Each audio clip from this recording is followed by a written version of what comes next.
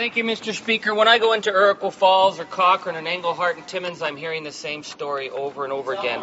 Families are unable to find long-term care facilities to look after their loved ones. And they look to this government and they see a profligate spending spree to build prisons. No wonder Canadians are saying Ottawa is broken. Is this government too busy playing political games to notice or care that Canadians are struggling? Where's the plan for long-term care? And why has this government abandoned seniors who should be able to spend their last years living in dignity and comfort?